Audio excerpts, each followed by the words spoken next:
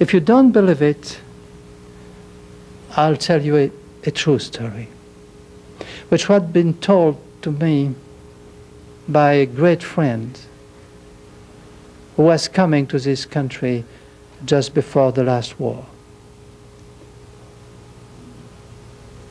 It was here in America, and we had a meeting about in vitro, testing, about prenatal diagnosis and killing the babies. It was 20 years ago. And after the meeting, he told me, I have to tell you a story.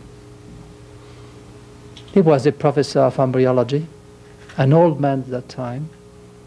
And he told me, my father was doctor in a little town in Austria.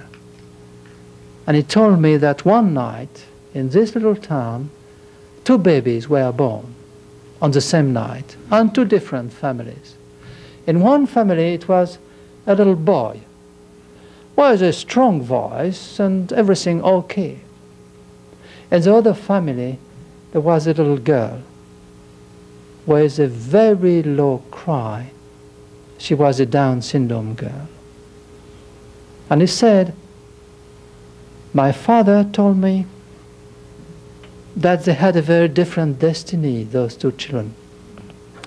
The girl, when her mother had a stroke, she was 30.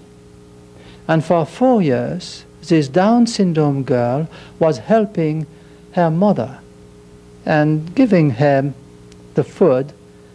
And those last 4 years of that mother were as good as possible thanks to the dedication of her feeble-minded daughter. And he said, I don't remember the name of the girl, but the name of the boy, I've never forget it. His name was Adolf Hitler. This story is not invented. It is really true. And it summarizes that we cannot judge among human life, and we cannot condemn innocence. I would go faster, I would reverse the story.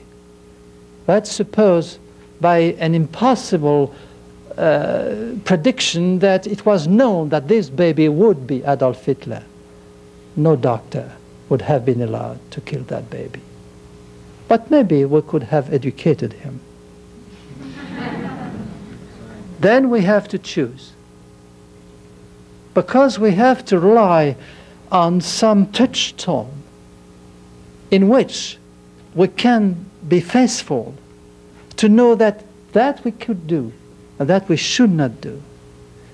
And we have something who would tell us what is good and what is evil.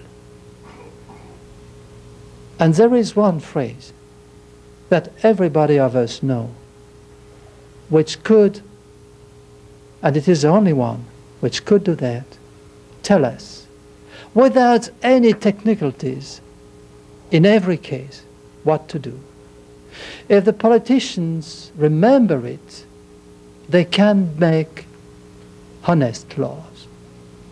If the technicians do not forget it, technology will remain the honest servant of humanity. But if both of them don't remember it, then you would have to deal with a denaturated biology, and there would be a very dim future for mankind. These phrases, you know it, it judges everything and forever.